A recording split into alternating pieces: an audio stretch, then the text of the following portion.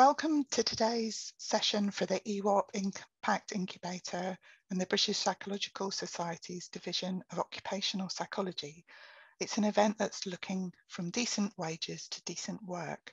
I'm just going to wait for a few minutes because I can see a number of people who are joining this session, and a very big welcome to you.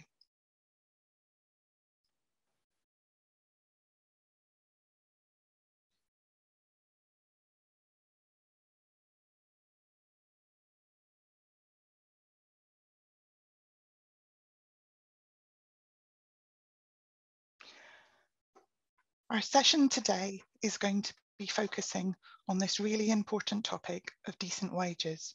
And if you're interested, you can also visit the EAWOP Impact Incubator, where you'll see a whole variety of different resources, including our YouTube channel, where we place all of our previous recordings on the site, but also we have policy documents, we have freely available papers, as well as our animations and shortly our serious educational game on this topic. But all of these are available at no charge to you on the EAWOP Impact Incubator site.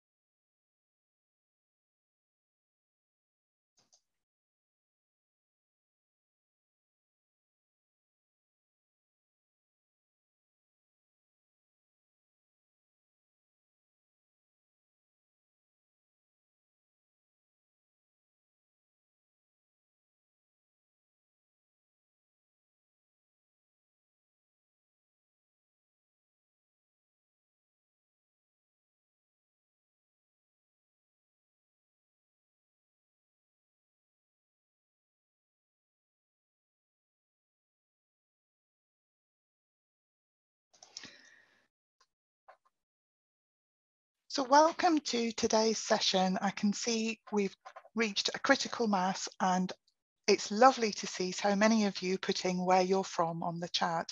So welcome very much to our colleagues in South Africa, in Portugal, and in Thailand and the UK, and more widely. So please add where you're from to other chats so that we can name check your country, because this is a topic that definitely has a global reach.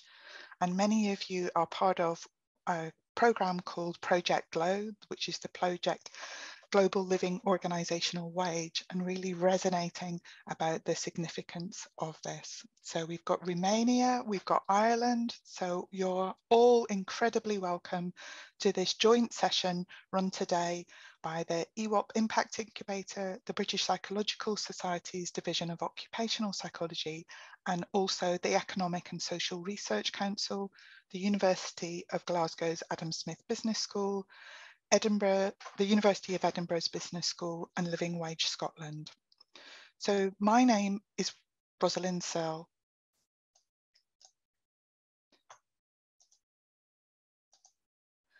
And I have the privilege of being the director for the EAWOP Impact Incubator. So this session today is something that has been incredibly important to the Impact Incubator since we were formed in November 2020. So let me give you a few housekeeping details. As you'll be aware, this session is being recorded, and so we'd like you to keep your audio and camera off unless you're speaking. All of the questions can be added into the chat function, and we will use those to ask Sharon, and I'll be answering questions for Ishbel about our two speakers. So also, can you raise any queries or concerns in the chat function? We will be recording this session and we'll be using it later as part of our YouTube channel of further interest to you. So why are we looking at decent work? Well, decent work is one of the critical strands for the EAWOP Impact Incubator. As we started, the pandemic was just kicking off, and we felt it was such an important topic around what makes work decent for people. And so as a result of that, you'll see there's a variety of different resources available for you. But really it's highlighting how for psychology and more widely, work meets fundamental needs for human beings. It's critically important to our well-being, both economic and mental, and to providing equal opportunities and fairness that allow people to become who they are and to share and participate in the societies in which they are part of. It's all about providing an fair income for people so that they can see a connection between the effort that they put in and the resources and remuneration that they get out. It's also, and this is a key component in terms of thinking through the United Nations, is also a goal in terms of sustainable development that should be about achieving full and productive employment and decent work for all men and women, for everybody. And that includes both young people, and again, you'll see one of the strands on the EAWOP Impact Incubator is around young people and work, but also people with disabilities, and making sure that we have equal pay for equal work of equal value. Our journey has really led us around a whole range of different topics, but you'll see this is a really pressing issue that, particularly as people are facing inflationary pressures and food crises, it's starting to become important. So these are just some headlines from around the UK. And yesterday, one of our large supermarkets was featured in the paper around saying, well, you appear to have some draws in terms of looking at your social provision, but actually when we dig down into the details, you're not providing a living wage for everyone who works for you. And this is important both in terms of soaring food prices and how farmers are being remunerated for their food. It's about thinking through how we pay realistically for food that's available to us. And we can see that the current war in Ukraine is meaning that the viability of food all over the world is now starting to come into question. So we know within Europe specifically, that poverty is on the rise, and it's likely to rise further as a result of things that are happening further into the east.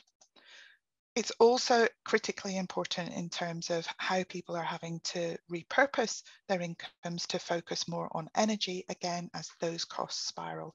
So what we're seeing is that people just don't have money available as they have done in the past.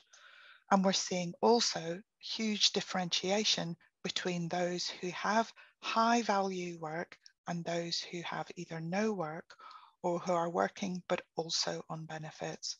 So really this hoarding of resources has huge implications for societies as a whole. So our journey within the EAWOP Impact Incubator began in 2018 when we put together this call for a special group. And the small group meeting met in 2019 in Glasgow, and we came together a whole series of researchers from all over the world. And as a result of that, we put together these briefing packs. Again, these are available at the EAWOP Impact Incubator that talk about not only what a living wage is, but also provide a checklist for HR professionals and for organisations to understand why it matters. We also created something on the conversation that again shows why, particularly in terms of COVID, this is a critical issue for us going forward, and partnered with Living Wage Scotland in their Living Wage Week. We've gone through to do that each year, and so last year we launched our animation. And again, this is available in a whole variety of different languages, and it's freely available on our website for you to use. And we also have produced a special issue with partners, the European Journal of Work and Organisational Psychology, on this topic. We were very delighted last November to work with Scotland's capital city, Edinburgh, as they became a living wage space, and we have an ongoing project helping to work with them to identify what organisations can actually do and educate. So our programme today, and I'm really not going to take up any further time, I've introduced this. I'm then going to hand over to Sharon Parker, who is one of the most eminent psychologists and actual researchers across the planet, as she really does not need any introduction from me because of the quality and diversity of her work, particularly in this area. And she's going to be highlighting her contribution, particularly around work design and this smart work design. We're then going to have a Q&A session and then a short screen break because we're working online. And then we're going to launch our serious educational game. This was supposed to be Ishbel, but sadly Ishbel has COVID. So I'm going to do that session and then we'll have a final wrap. So without further ado, I'd really like to hand over now to Sharon Parker. Thank you, Sharon. Thank you so much, Ros, and thanks everyone for coming on board. What I'm going to do today, I'm going to talk actually not so much about the wage side of decent work, but the sort of what is it that makes decent work from a psychological perspective. So I will just get my screen showing, and if someone can just let me know when you can see that. Is that coming up, Ros? Can you see that? Yes, fantastic. All right, so I'm going to introduce today a particular model, the smart work design model, as a sort of shorthand way of summarizing some of the key research in this area. But before I do, I'd first like to acknowledge that I come to you today from the land of the Whadjuk people of the Noongar Nation here in Australia. And I pay my respects to leaders past, present and emerging. I'm actually from Curtin University here in Perth in Western Australia. And for those of you who don't know me or our team, I'm part of something, I lead something called the Centre for Transformative Work Design, where we do a lot of research on this topic that I'm going to talk to you a little bit more about. So the first thing is to note that I'm not claiming work design is the only vehicle to decent work. It's one vehicle to decent work, and it's the one that I'll focus on today. What is work design? Here's an academic definition: the content and organizing of tasks, activities, relationships, and responsibilities within a job or role, or a group or a set of jobs and roles. That's a pretty academic definition. And so one of the things that we've done in recent times is create this SMART model to unpack what that means. I do just want to make the point, though, that compared to something like leadership, for example, which, you know, there are many, many books written on and everybody understands is really important, work design tends to be a little bit of a neglected strategy in organizations. And I just want to share with you, this is a real tweet that I saw a year or two ago, and here's an employee saying, I want growth in my role. Company installs ping pong table and autonomy, says the employee.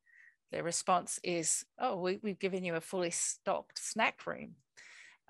What about fulfillment, says the employee. Oh, what about a live DJ in the office, says the company. The employee quits, and then the company concludes, well, some people just aren't a good culture fit. And I like that little example there because it highlights one of the challenges, I guess, is that when people are struggling or wanting certain things in their work to make it decent, sometimes the responses from organizations are less than helpful. Here, I often think of it as a sort of iceberg, and in a sense, what we can see, what's visible above the iceberg sometimes is stress, but then we see, and they need to get a little bit of feedback on how they are doing. It helps to generate mastery if you're also doing a whole job, so not just a tiny little fragment, but a whole job where you can see the consequences of your actions. A is for agency, and this is recognizing the importance of human autonomy, having control or influence or involvement in aspects of your work. R is for relational, and I guess we've learnt this through COVID, the importance of social connection at work, and lots of discussion about whether remote work is sufficient to fulfill those relational needs that we all have. So designing work where people have social contact, where they can connect with the end users of the work, where they've got support and where they're part of a team. And then finally, T is, I often say, the big one. Certainly here in Australia, a lot of very overloaded people in work right now. So T is about having demands at work that are tolerable. And this really just recognizes the idea that everyone has demands at work. It's sort of the definition of work, but those demands need to feel manageable. They need to feel tolerable, whether those demands are workload or pressure or the number of hours you work or other aspects of the work. And together that gives rise to this acronym of SMART. There's a huge amount of research on work design for anyone who's not familiar with the topic, linking the sort of aspects that I've just talked about to outcomes like mental health, depression, burnout, and I'll give some examples as we go forward, but also really important for motivation, performance, creativity, proactivity, these sorts of outcomes. And finally, and I'll give also some examples of this as I go through, smart work is really important for fostering human growth and learning and use of talent. So let me now talk a little bit more about stimulating, and that's what I would like to do, is really unpack each of those, and I'll give some examples also of change in these dimensions of work. You'll see as we go through some sketches, and these sketches come from a project that we initiated a few years ago to actually try to depict work design by interviewing people, just everyday people doing all sorts of work, and then capturing some of their comments about work. And you can see these are hospital supply workers. So these are the people who take supplies to the hospital. And you can see them saying things like, there's never a dull moment. I like the variety, highlighting, valuing the stimulating aspect of work. Well, this job teaches me a lot. So that's the stimulating aspect of work. Not all work is stimulating. And here you can see a picture of a Uber Eats deliverer talking about actually the problem with the job being it's boring because there's so much time just spent waiting. And unfortunately, lack of stimulation in work is surprisingly common. If you look at the levels of overqualification, which is when people feel that they've got more qualifications than they're actually using in their work, those levels are surprisingly high, and at least in Australia amongst graduates are about 30%. So that's a lot of wasted talent. So what happens if you've got unstimulating work? Well, you can see that it's partly related to burnout, and I mentioned this link of work design with mental health, but you can also see that people get disengaged. It can affect things like musculoskeletal injuries because you're doing the same things over and over again. They're not growing. This phenomenon called bore out. And I like to share the example of a French guy who was so unstimulated in his work that he sued the company for being bored. So rather than burnout, bore out, and actually was successful in his claim. You can also see it's not just risky for individuals, but it's risky for organizations as well. And one of the biggest risks, I think, is wasted talent. And I like to give the example, if you can see that book up there in the right-hand corner, of a female who had a PhD, I've forgotten in what, maybe sociology, not sure, but who decided to go undercover in the US and see if she could live off the bottom wage. And that's what the book was about. And it's a really great book if you haven't read it. But what was really interesting to me was that she made a commitment to herself that in the jobs that she went into, she did this for 6 months, and she worked at Walmart and she did cleaning and she did these sorts of sort of what we would call low skill jobs. What was interesting was that she made a commitment that she would do the job to the best of her ability. And she believed that someone would notice that she was a, smart, educated person. And in the whole time that she did the experiment, nobody noticed. And I think that's one of the problems with work that is not stimulating, is that you never discover the talent that people have because they don't have the opportunity to show it. You can see it also affects other outcomes. And another example is a return to work after injury. If people have been injured, they don't want to go back to a boring job, and they're much slower to return to work, as you might expect. So that's stimulating. And I just wanted to share some research we've been looking at recently, which is what's the impact of stimulating work on cognition. And some of you'll be familiar with this. Actually, it says Leaker et al. 2015, but this research actually came about in the 1960s, where the sort of neuronal development of brains in rats was examined when they were in these sort of more boring cages versus when they were in a more stimulating cage. And what you can see is that there was a lot more development of the nerve cells in the rats' brains when they were in these stimulating environments. And I guess that sort of basic idea has really intrigued me. Can we take that idea and apply it to the office? And perhaps if people are in these really boring routine jobs, we see less brain development compared to people in these enriched and stimulating work environments. Well, we haven't actually measured people's brains yet, but we did. My colleagues and I, those of you academics, we have a fully fledged review paper in the Academy of Management Annals that came out last year, looking at how the design of work relates to cognition. And we just had that, a sort of summary of this work, I guess, published in the Sloan Management Review. And really, it's just this simple idea that smart work might make you smarter.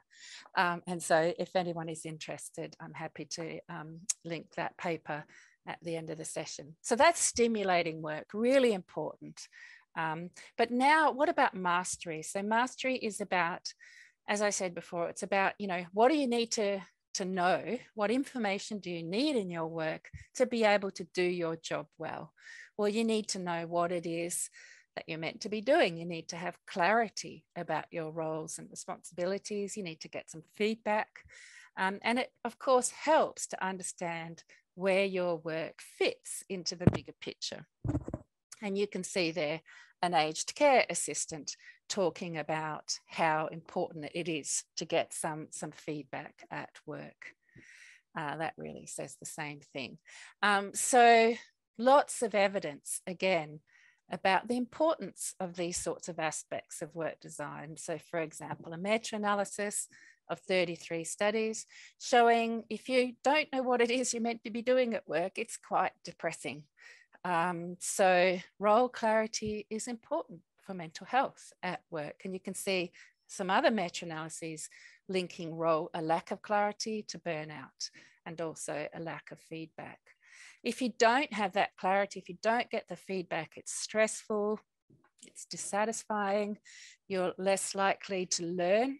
Unsurprisingly, if you don't get feedback, how can you learn? And it obviously affects things like organizational agility. How can the organization adapt and change and be agile? Like think about organizations during COVID. If people are not getting the knowledge they need to do their job and the feedback on how they are developing. So just to give an example, and I guess the reason personally I've always been excited about the topic of work design is because you can change work, you can redesign work. So here's an example of some surgical teams, a study that we did, where we looked at, so it's typically before this intervention, you would have a surgical team would literally just turn up and start the surgical list for the day. So you'd have anaesthetists, you would have nurses, you would have the surgeons, often turning up, not even necessarily knowing each other's names, not having discussed any sort of plan for the day. And so this intervention was very simple. It was really about, before the surgical list, before it started for the day, come together for 5 minutes, those different professionals. So in this particular organisation, the nurses met separately. The anaesthetists would meet amongst themselves, but they didn't meet together. So the intervention was that the different professions would come together literally for 5 minutes to have a quick run through of the day, to plan roles, so which nurse will do what, and to discuss the cases, and see whether this could actually improve the quality of the teamwork. And particularly we were interested in reducing those errors that occur because people don't know what each other is meant to be doing, and so they don't communicate effectively. And what you can see is that, and I'll just read one quote from a surgeon, you know, I feel unhappy if I haven't done a briefing. This is him talking after the intervention. It's a bit like getting into a car and not putting a seatbelt on. You don't feel safe. You just feel like something is missing. And you can see similar positive comments from the anaesthetist and the nurse. So when people had role clarity and they knew what the plan was and they knew who was doing what, they basically just felt better about their work, and felt that they were more effective as a team. We, of course, as good psychologists, measured all these things before and after. We showed that staff engagement was higher. We showed a 50% reduction in delays, which actually resulted in multi-millions of dollars saved because surgery is very expensive. And we also saw more safety communication and communication across the professional boundaries. And all of these results were even stronger if the briefings were high quality, because we measured the quality of the briefings as well. So this is an example of how, if you give more clarity to people in their work, more mastery, it has good outcomes. Turning now to A. A is about agency. And I always like to share how we, you know, you might be more familiar with the concept of autonomy, but here in Western Australia, where autonomous mining and is very big, we got sick of saying, no, by autonomy, we mean human autonomy. So we instead refer now to agency and the importance of humans having some influence, some control over their work. And you can see here a depiction of an academic. And as you would probably know, academics often are academics for the autonomy. That's what we love and cherish. But here's an academic who feels that because of a centralization strategy in the university, that they've lost their autonomy. You can see this academic is saying, you know, what I really want in my next job is a unit with autonomy to make decisions. I'm exiting. So autonomy is very important, not just to academics, but to most workers. So what we want to do is design work where people have got control over when they do things, the timing and the scheduling of their tasks, the methods of their work, and they can use some of their initiative and make decisions. What we don't want is when people have got no flexibility or input into their schedules or their work, when there's so much bureaucracy and red tape that they can't make any decisions about how they do their work, or, for example, they might be micromanaged by their supervisors. What are the risks if you don't give people agency at work? Well, stress is a big one. If you want to create stress for people, take away their control and especially throw in some demands, and that really makes for a great recipe for stress. So disengagement, turnover, you saw an example of that with the academic, but that's borne out by research as well.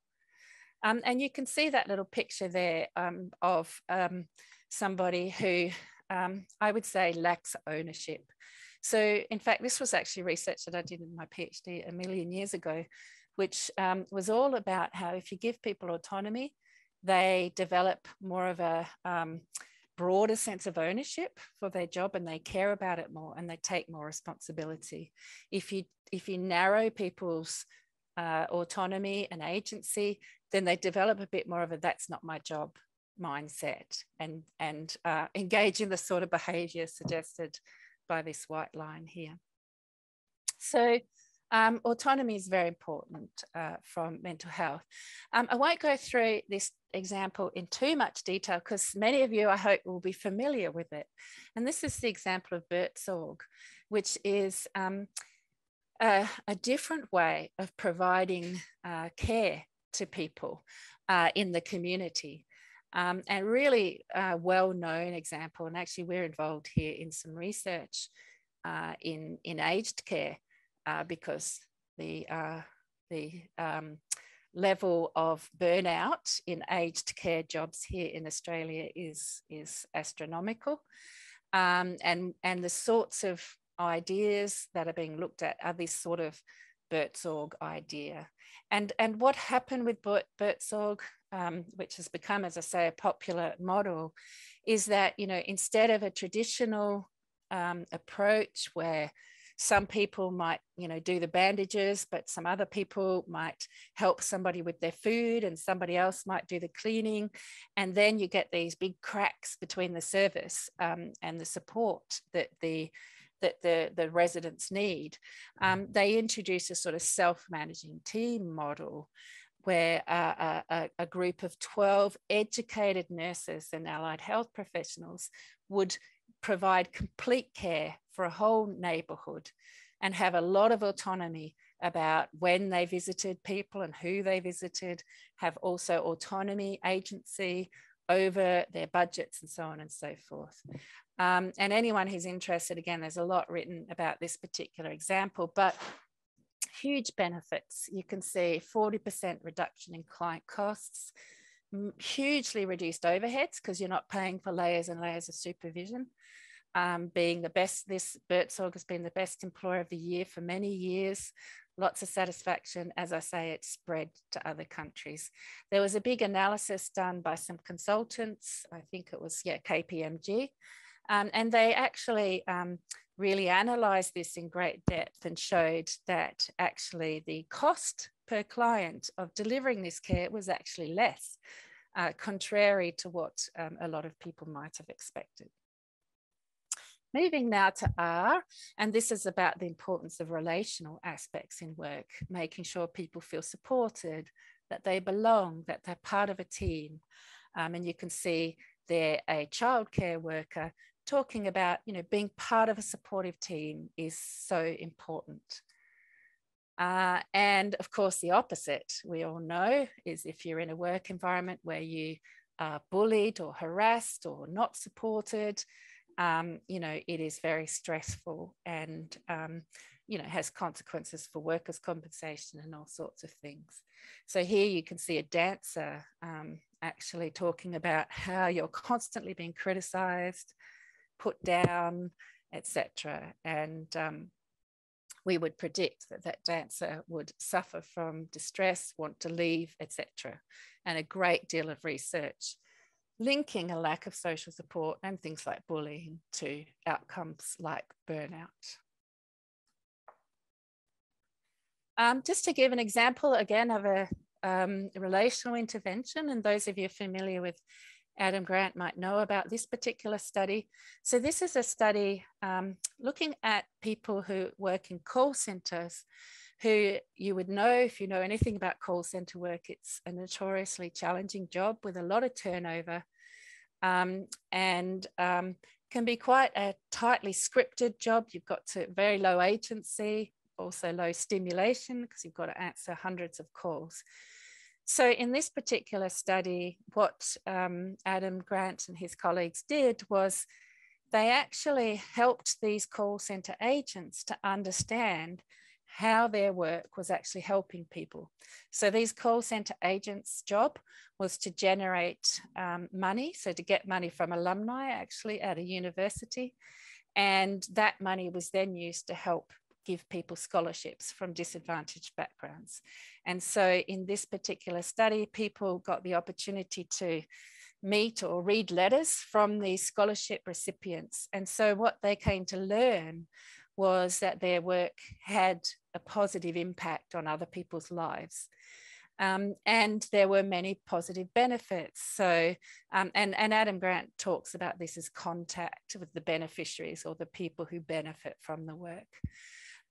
What they found as a result of this intervention, very simple intervention, was that people stayed on the phone longer. They tried harder. In other words, that's like a measure of effort, and 171% more money raised as a consequence.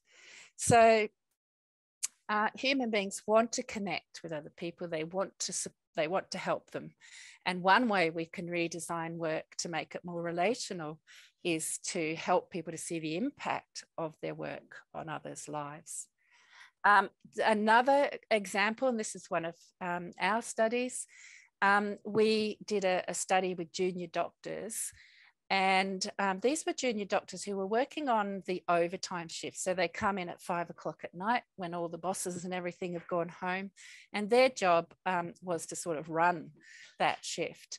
And we were finding that the junior medical officers were stressed and suffering and feeling very unsupported because the bosses had gone home and they honestly didn't really know necessarily what they were doing.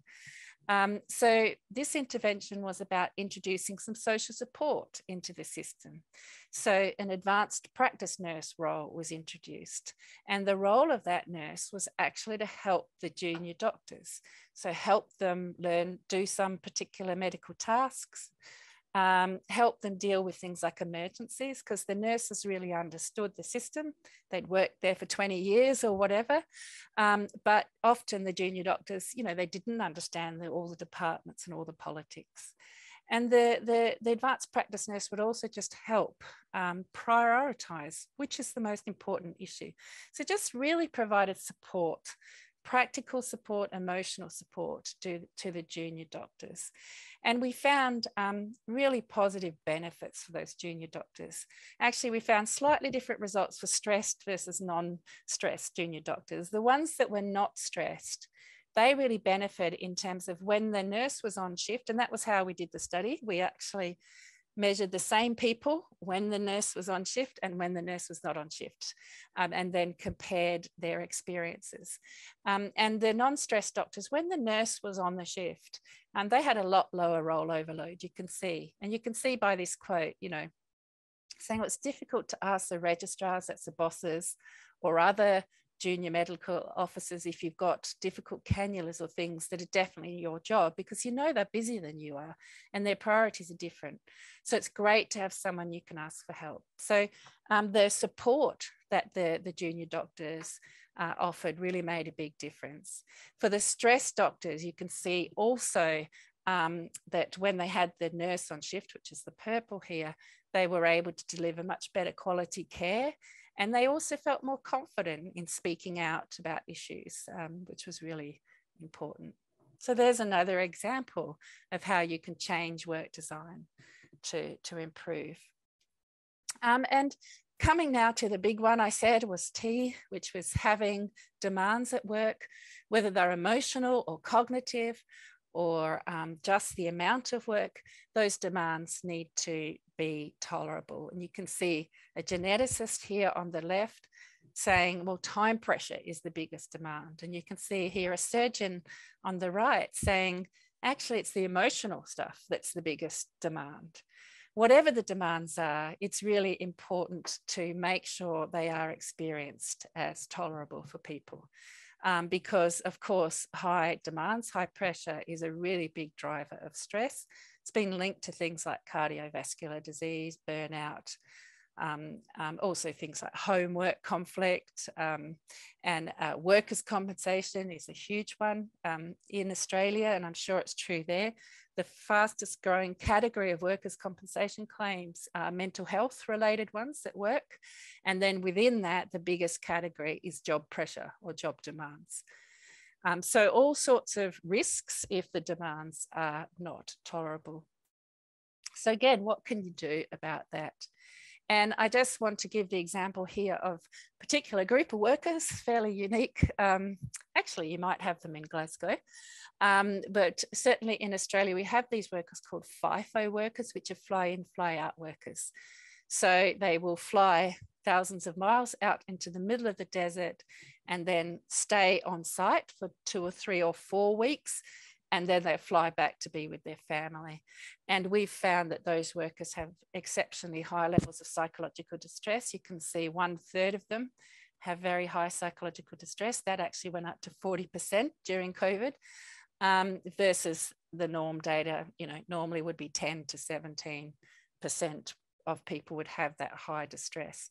But what's interesting is, well, it's very interesting politically, because a lot of people would try to say there's something about FIFO workers that, I don't know, they suffer more for some reason or other. But if you look here at the data for distress as a function of the sort of rosters that people are on, what you can see very clearly is that the people who are away from their families, so they have 4 weeks on, that means 4 weeks up on the mine site or wherever, away from their family, and then 1 week off. Or 3 weeks on, 1 week, you can see their level of psychological distress is way greater than these people who've got much more balanced rosters. So, and in this case, one organisation was actually launching a trial to change the rosters for the FIFO workers. So that's an example of how you can redesign work to address demands. And here's another example. Some of you might be familiar with it. This is an example of a study that BMW, I think it was in Germany, were finding that because as people were aging, the production workers were really finding that the physical demands of the job were getting too much. And they actually did a participative sort of intervention, which involved the workers in coming up with small changes, but to make the work less physically demanding. Just very simple things like they would put magnifying glasses on the instruction, so that they could really easily read them. They had little bar stools that they could sort of perch on while they did the work, and so on. They introduced 70 or more changes, and actually showed that the mature workers that were working on these on this particular line were actually able to then keep up. And I think maybe, I can't quite remember, but I think they even outperformed some of the other workers. I do just want to say one important thing about when you're trying to make demands more tolerable. Sometimes, and we certainly face this when we try to make demands more tolerable in the aged care sector in Australia, it's very difficult to change the demands because the demands are very much affected by the funding models for staffing in aged care, as an example. But one thing that can make demands feel more tolerable is to increase the SMAR aspects of the work. So if people have got high demands, but they've also got high levels of stimulating mastery, agency, support, relational aspects, those same demands will feel a lot more tolerable. So it's really important to remember. It's creating tolerable demands isn't just about reducing the demands. That can sometimes be the best thing, but sometimes that's not possible. But increasing those other SMAR aspects can make the demands more tolerable. Unfortunately, this is a little bit old, this data, because this is a 2010 European Working Conditions Survey, and there's been one since. But the data haven't changed very much. There's plenty of people that still have not got decent work according to the SMART model. So around about a half of the sample have either got jobs that are very intense, so lacking that tolerable demands, or they are boring and, you know, not very good on the SMAR. So I've gone through this model fairly quickly and I'm keen to discuss things. So I'm going to stop in just a minute. So there's lots of ways you can use this model. We do a lot of work with organisations who are having workers suffer from burnout. So it can be used from a mental health and wellbeing perspective. It can also be used from a performance perspective, as I said right at the beginning. If you've got poor work design, it's probably going to affect your performance. So really understanding that is important. We've got huge discussions now around the Great Resignation, lots and lots of people realising that they really want decent work in their lives. So this model can really help to address that. We often give examples of how you can make work smart, whether people are working from home or doing hybrid work. And the other thing is, increasingly, as we go into the future with more digital technology, with more automation and AI and so on, we have to be thinking about what's the impact on the humans in the system and making sure that the digital technology does not eradicate or undermine the smart work. We've got lots of resources on our website that you're very welcome to address. And just to summarize, I just wanted to share a story of the person that inspired actually this whole sketching initiative that I mentioned earlier, where we decided to sketch work design. And it was a guy who worked on a landfill site. His name is Jeremy, close to where actually we go on holidays. And he was somebody who works in a rubbish site, basically. And yet you can see that he scored his job as 9 out of 10. And he actually, one of the things that he did was he created beautiful artwork out of a lot of the materials that were left at the rubbish site and created really beautiful space. And I just think he's a lovely example of how it doesn't matter what sort of work it is, you can actually create smart work. So for him, you know, he did a lot of recycling, and that made his work stimulating because he felt he was really doing his bit for the planet. He felt he had a lot of mastery because he was part of the local community. And as he said there, the locals, they let me know whether I'm doing a good job. He had enormous autonomy. And he said, I have freedom. It's up to me how I do things. He said this place is a social hub, particularly during the holiday time, because everybody would bring their rubbish and drop by and have a chat with Jeremy. And he had very tolerable demands. He had plenty of resources and free time. So I think just a really nice example to show smart work design isn't the province of the lawyers and the doctors. Smart work design is accessible to all workers. Oh, and by the way, also generated those smart outcomes that I mentioned. So here's a local customer saying, you know, the tip, it used to be revolting, all the rubbish just in one big pit, and it's 100% better now because Jeremy had such pride in his work that he'd created all these different piles and sorted it all out and made it, you know, strangely a quite beautiful place. And that's it from me. So I hope that has been interesting to you, and very happy to answer some questions. I'd love it if you connect with me on LinkedIn, Sharon K. Parker, and I always put my research up there. Thank you. Over to you, Ros. Thank you ever so much for such a stimulating talk, and you've definitely got a load of people asking for more resources. So again, thank you for sharing those with us. I'm just going to read some of the questions that people have posed, and please put your questions into the chat. So a comment has come out to do with, is there such a thing as too much of a good thing effect when it comes to autonomy, where workers can start to feel overwhelmed by having too much decision-making freedom? I'm so glad that whoever asked, I'm so glad whoever asked that question, because actually I have a PhD student who has actually been looking at that question and first did a meta-analysis of the literature, but also has done some experiments. And exactly, you know, you find that that very high level of autonomy can create a demand. Now, sometimes the curve is just flat. So it's like, you know, you get a benefit of more and more autonomy and then it just flattens out. But actually for some, the benefits actually become negative at very high levels. And partly it is because, as the person speculated, you know, it can get overwhelming to have too much choice. We also think sometimes a lot of autonomy can also be a little bit of a manager abdication. You know, sometimes it can be a little bit confounded with that.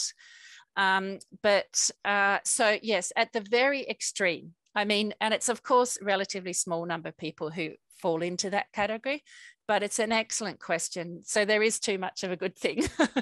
And I think the other thing I'd always say with the SMART model, it is about balance across all of those, or maybe balance is not the right word, but it is about holistically looking at all of them, because, you know, it's like if we look at working from home, you know, on the one hand, it's maybe you've got much more agency, that's fabulous, but maybe you've also got less relational connection with people if that's all you do, you know. So it's about looking at the whole. So yeah, but thank you, great question. No, great question. We've got a question from South Africa that maybe you can answer, but I don't know because your work isn't necessarily in this, but they're asking, you know, in South Africa, we have around 50% unemployment, and whilst everyone is in agreement with decent work and decent wages, is there a way that one trumps the other? So is it better to have decent work or decent wages? Yeah, and I'm tempted here to mention Maslow, although I know that Maslow's need hierarchy has been sort of disproved. But, you know, in some senses, that what we're talking about really is like satisfying those sort of survival needs, almost potentially more important than these psychological needs. And I don't really know the answer to that question. I do know that there is a study that shows that having bad work, as in really unsmart work, is just as stressful as being unemployed. So there is some evidence that, you know, being unemployed, having a really bad job, they're pretty on par. I guess the benefit would be that even if you've got really bad work, at least you're getting that financial component.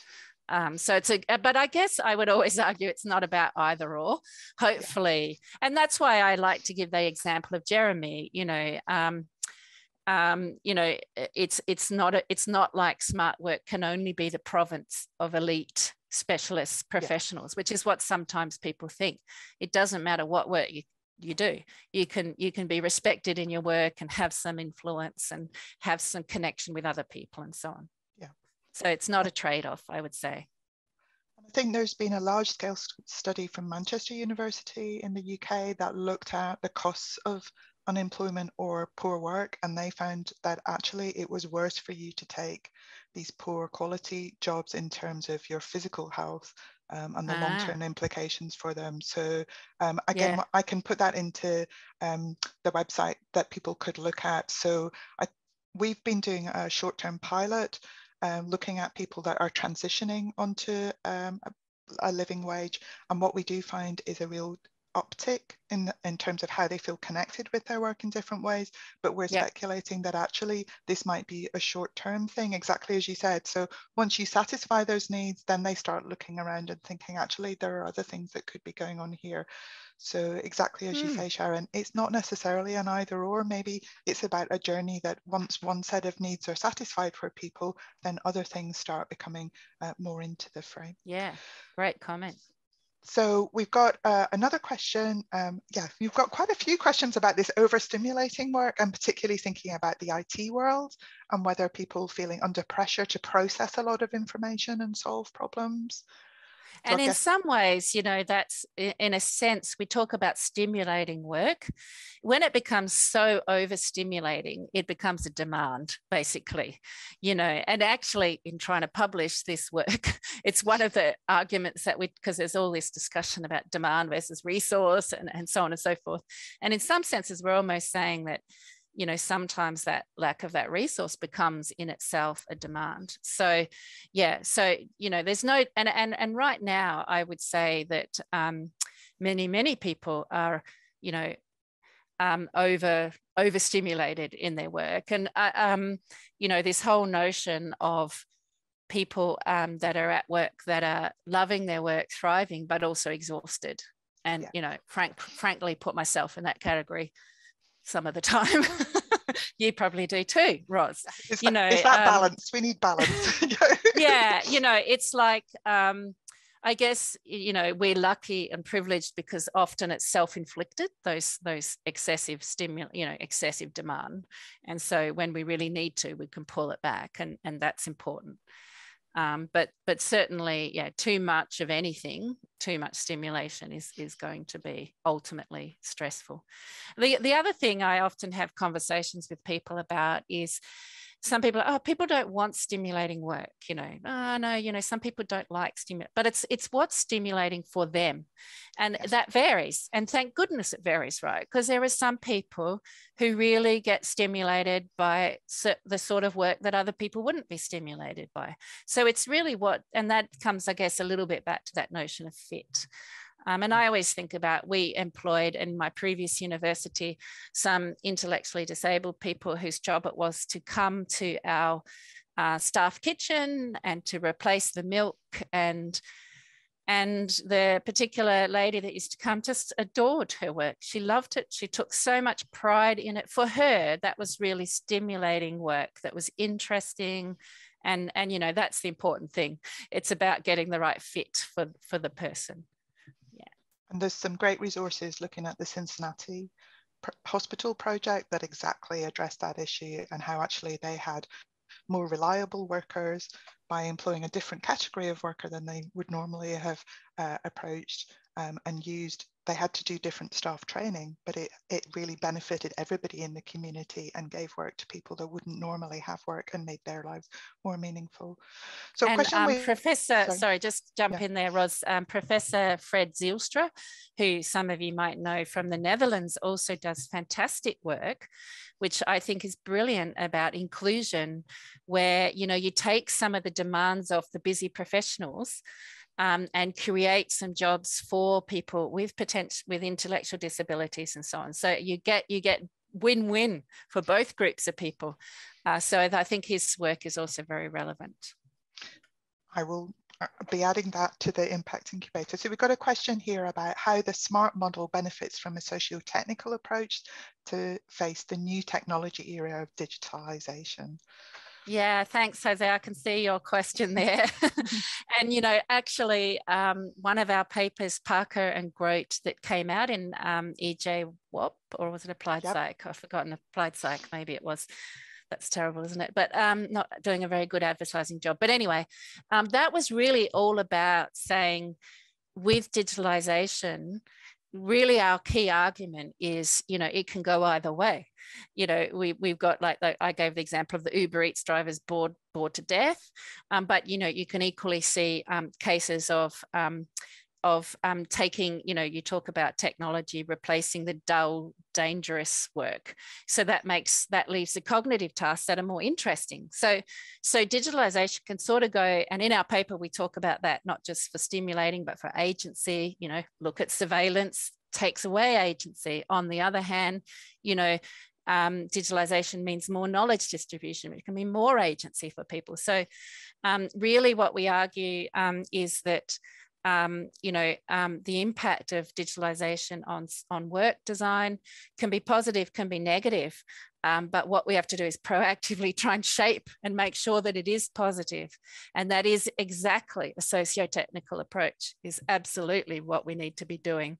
And that's been an approach that's been around since the 1950s, but so important now, more important than ever, actually, with AI and machine learning and so on. So really great comment. Thank you. So we've got another question that asks, how can you say organizational identification or commitment, so feeling part of the organization, relates to this framework?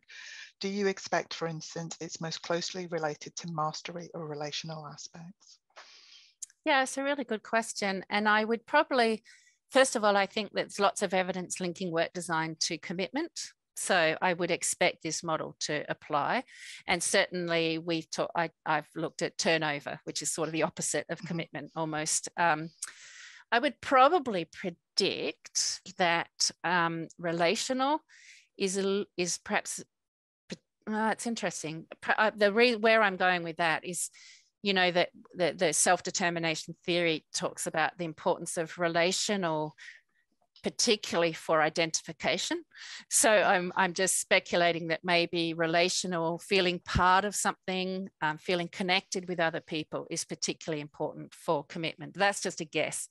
I do believe that those aspects of SMART are important for commitment. As to which is the most important, that's a good question. But I would maybe guess at relational. More research needed.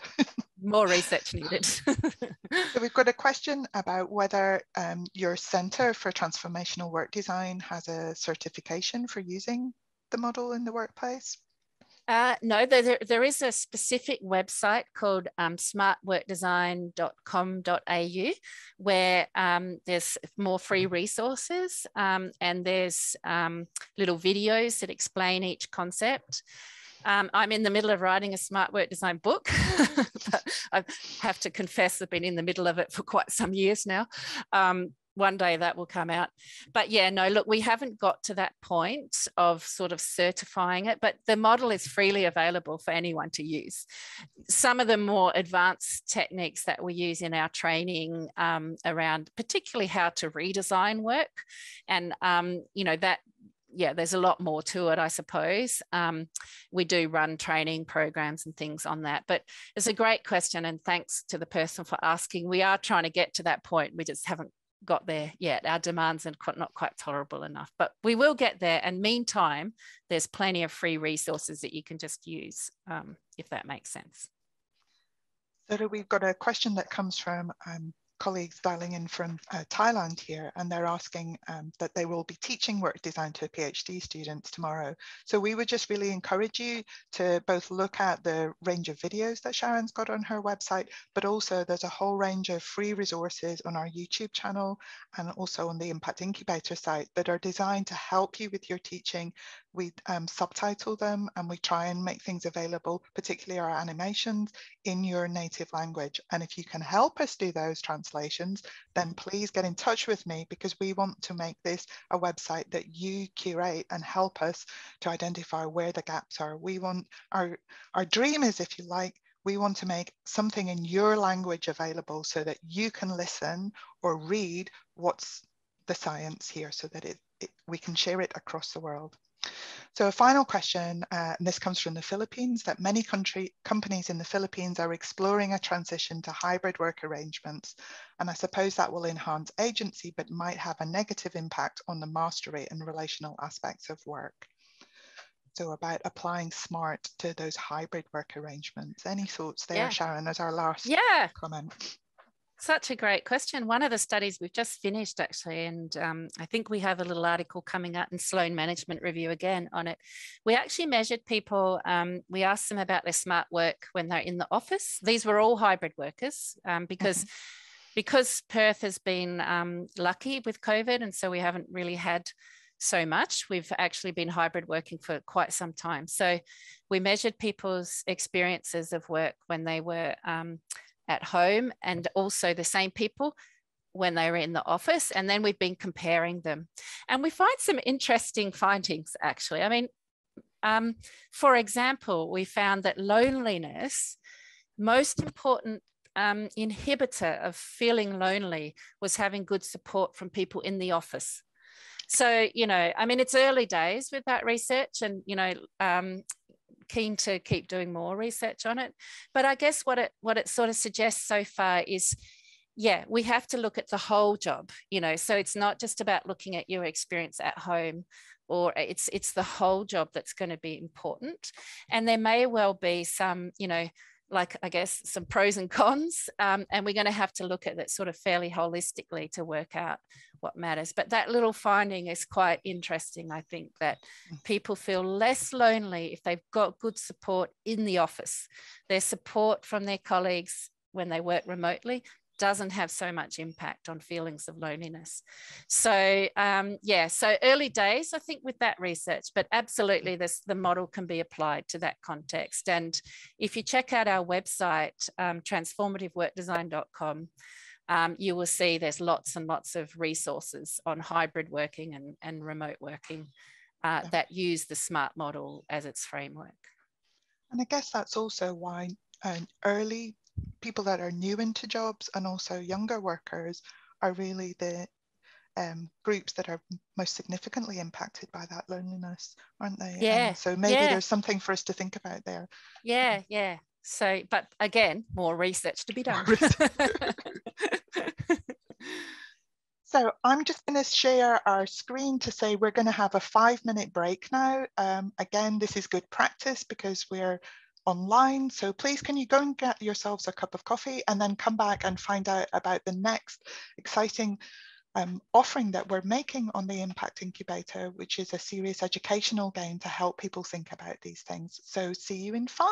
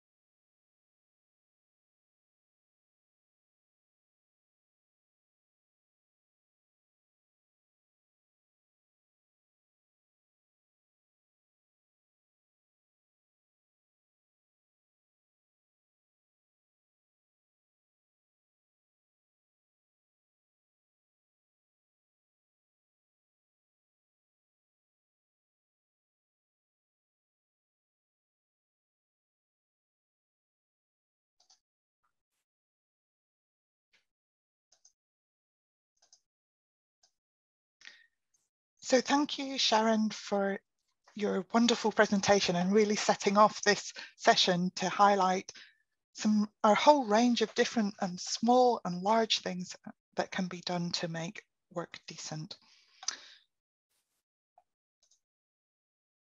So I want to, I'm not Ishbel Herman-McCaw. I just want to acknowledge that sadly, Ishbel has fallen foul of COVID and so is unable to make this presentation, but she leads the Impact Incubator's Decent Work strand. And so this is a presentation that she and I and a colleague at Glasgow, Matt Orford, have put together that is showing the next stage of the work that we've been trying to do, looking at decent work and what can be done. So why have we picked an educational game? Let me just give you some science behind these games and get you thinking about them. So educational games have had a variety of different names, from serious game, serious educational game, or educational simulator. And they have a variety of different things that they're looking at. So educational simulations are designed to be realistic, but they're actually quite domain specific. So for example, and we've used these for a long time within work psychology, thinking about fright simulations. Serious games are a next iteration here, and these are a more complex representation of a particular domain, and they require some specific knowledge that, again, you're using the game to try and deliver to the individual to achieve a particular goal. In contrast, serious educational games, and I think that's what we have created here, is the same as those serious games, but they've got a clear pedagogical framework. And so within this game, we've created a suite of resources that would allow you to create the game as a whole course, or you could go into it in different ways and use it in a much shorter and much more focused ways. So again, it would be up to you how you put this together. So they're important, and they're becoming increasingly important, I think, both as we look at an educational population who have grown up with games and who are used to them in different ways. And certainly in preparing for this game, we, myself and Ishbel, spent a long time playing some games, which was something that I've done in the past, but I hadn't done, and looking at them with a different eye when you're starting to develop them. So the game is fully developed and it's immersive, and it's designed to take you into a space and to give you experiences within that space to allow you to think through and, again, pull out through the wraparound materials more insight and self-reflection. So they are very powerful tools, and I think increasingly powerful tools. They've been used in a variety of different spaces, particularly thinking, for example, about some well-known, like the Harvard simulations and things, but these are starting to become in that digital space. So there are, from educational research, there are some metrics starting to look at how much these play a role in having a higher efficacy than those traditional resources, both in terms of cognitive but also effect. So they can create a feeling that people have, and that can be critically important if you are using particularly affect, which is something that work psychology is increasingly paying attention to showing how that might change people's cognitions in a different way. So they're also an important space as we start to think more about how we can deliver ethical or moral awareness. And again, they can be useful resources in terms of getting and priming moral sensitivity. So getting people to think about what is the implication of what they're trying to do in a different way. So why a serious game? Well, at one level, it kind of gives you a sort of pleasure in terms of playing a game with a virtual environment, but they're a bit more than that, particularly when they're an educational game. So again, it's looking at a more meaningful interaction within a topic. So it's just transforming that experience. As we said, it's about trying to think through moral skills and trying to think through causal connections that somebody might not necessarily be aware of in terms of when they're playing particularly competitive games that we often find within business schools, where they might see the goal as being to compete against others rather than understanding how they might build and have a social responsibility in different ways. So although we are seeing an increasing number of games within that domain, this is something that we've actively tried to build into our game. But I think above all, games are popular, they're relevant, and they're exciting places to work with. So they have a creative value both for the developers, but also for the students and the people using and playing your game.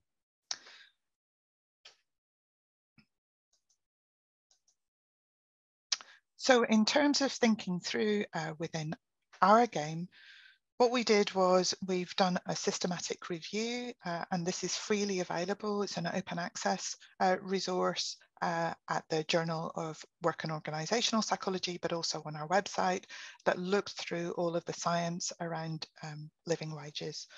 And then we also have written an editorial that's about this. So what we were trying to do, and through these, is really to identify a shift, an important and powerful shift from an economic view as wages as a cost to trying to understand actually the psychological dimensions that these bring into work and therefore transition and have important consequences for the worker and therefore for the employer. So currently, a lot of this has not been measured by economists. So they purely look at costs because they're not measuring these different aspects. So they can include things like how self-confident people feel. And that was something that Sharon was highlighting in her talk.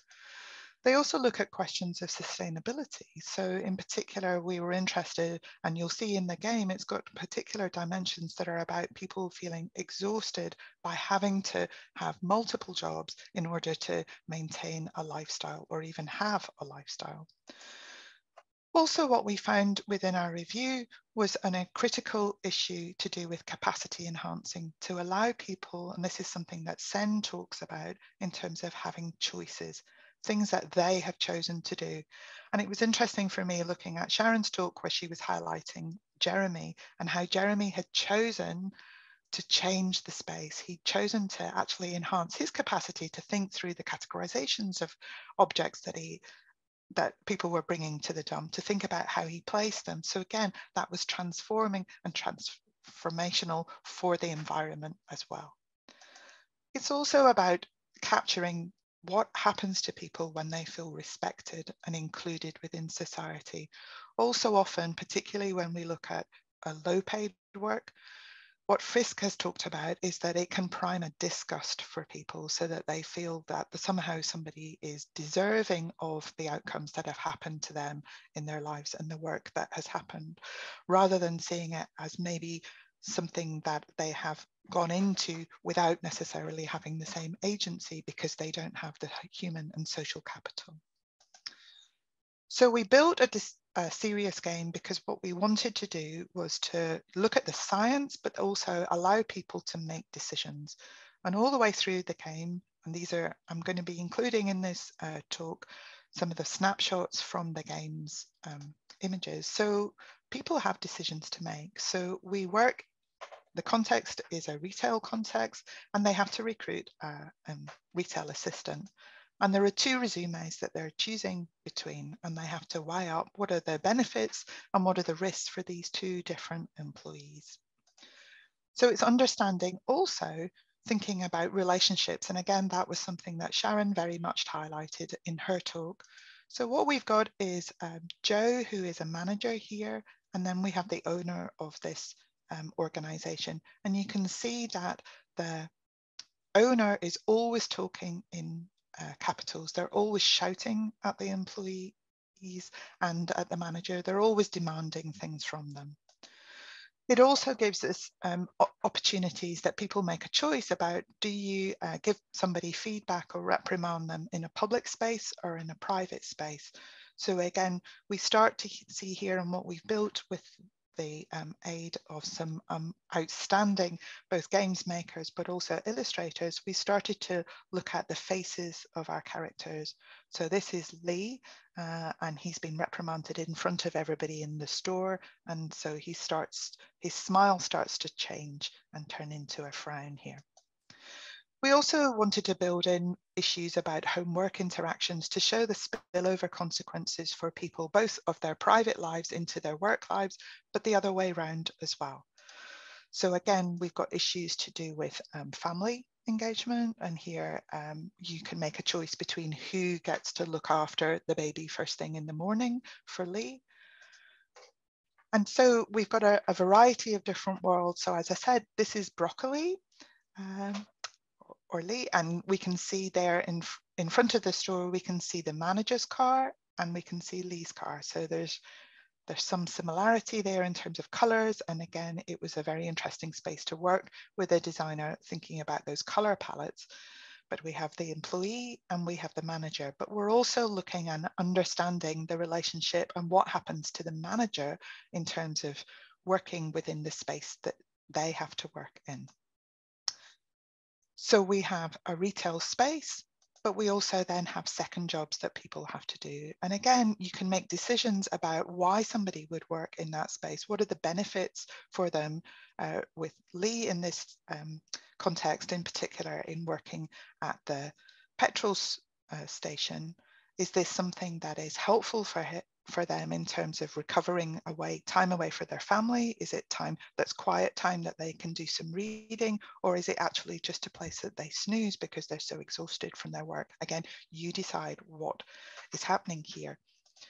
There were also issues about the spaces that people occupy. So this is an example of the staff room, and you have a choice to make about what type of staff room, whether it's like this or whether you can make it like this. So again, thinking about how that feels for the employees as they come into this space, and are they participating and enabled to make contributions and suggestions for that space?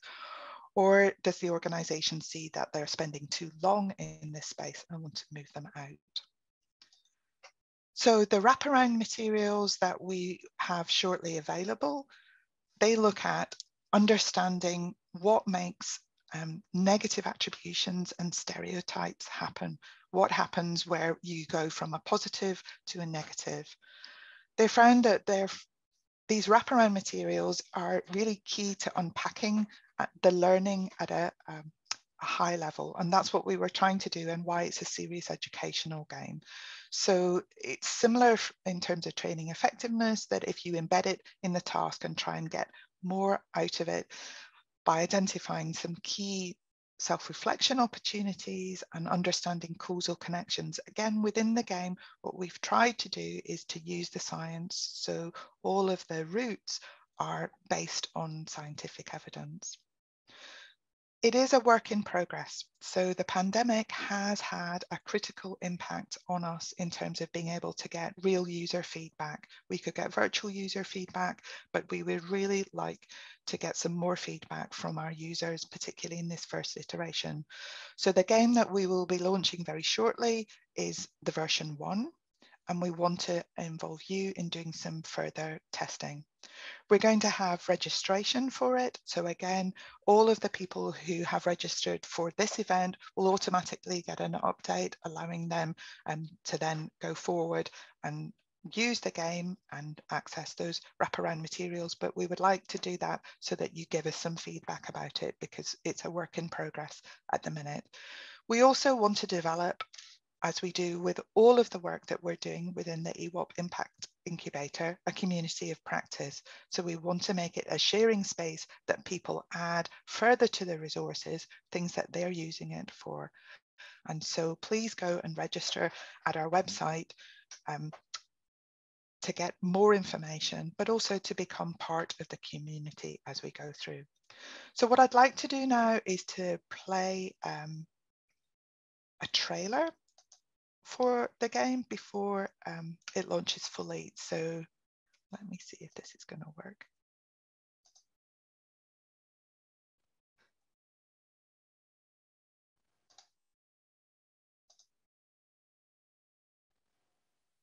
No, right, hang on just 1 minute.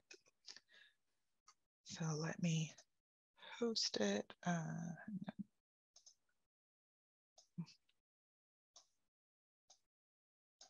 Sorry, let me share a different screen that's got the trailer on it.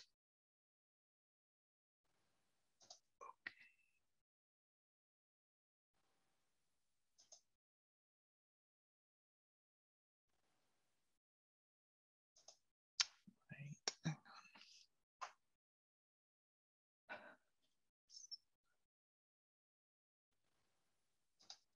Sorry, technical issue, just let us sort this out. It should be able to share with sound. I've got share sound.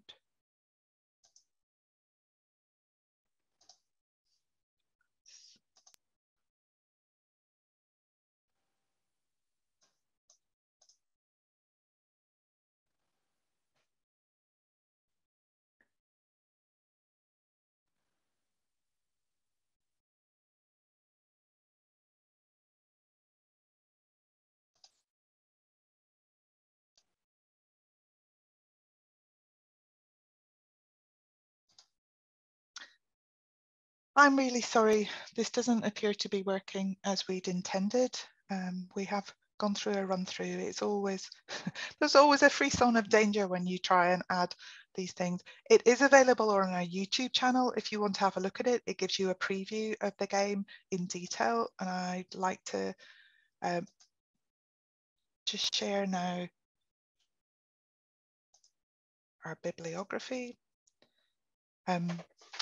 So this is all the references that I mentioned before in the earlier talk. So let me now stop sharing my screens and look at any questions that you might have for me about this new enterprise. Oh, sharing it in the chat. That's a great idea. Thank you. Thank you for doing that.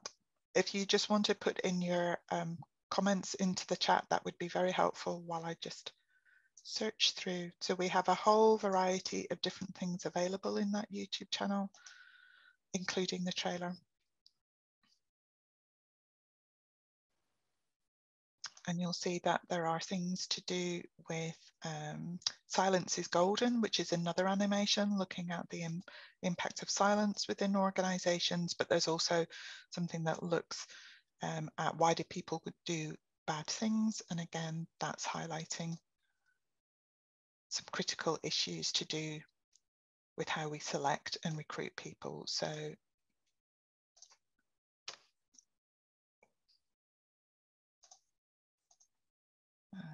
oh no, I've lost you. Sorry. So I'm going to put this into the chat, but you have to promise that you'll look at it in a minute.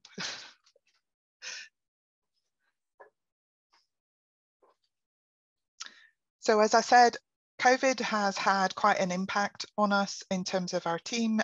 Very recently, there's been an uptick in terms of the prevalence of the disease in Scotland.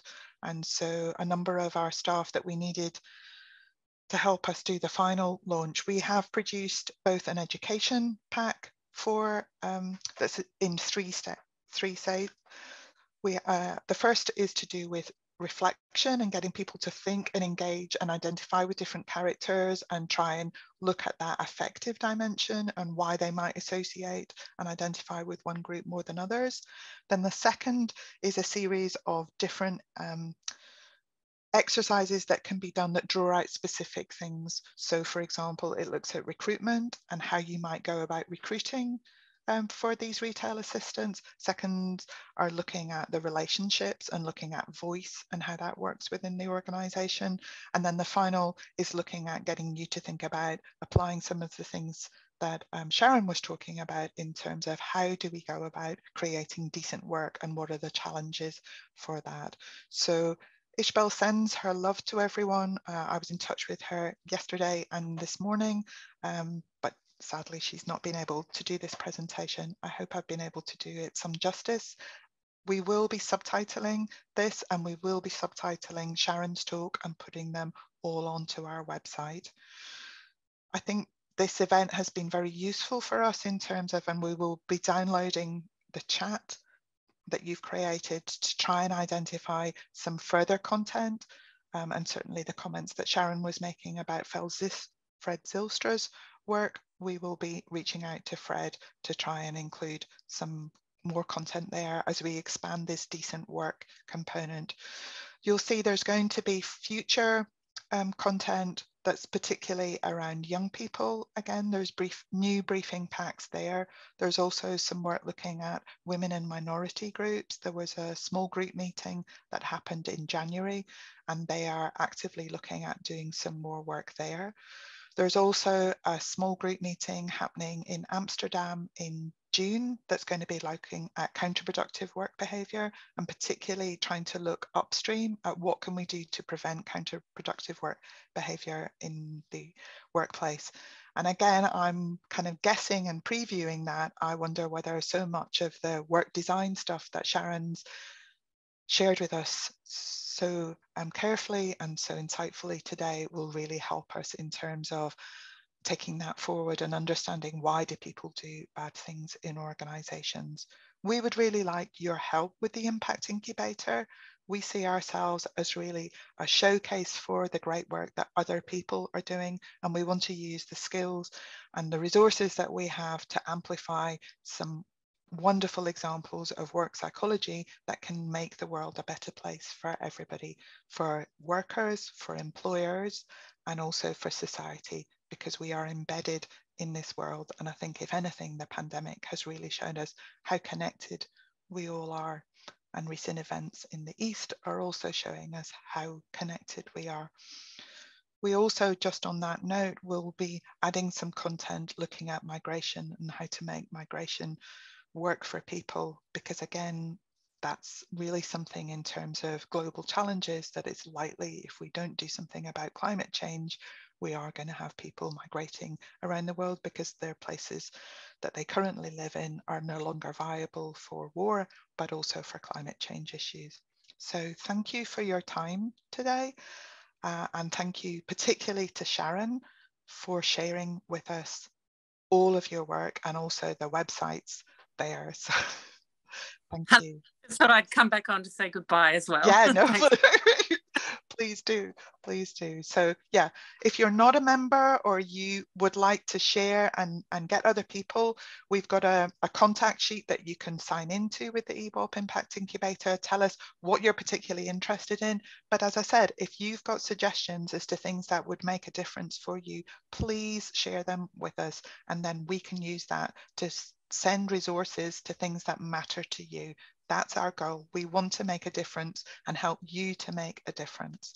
Okay, so thank you so much. I'm getting some lovely comments on the chat sheet, and thank you again for your time. We'll send you out an email when this is subtitled and available for you to use.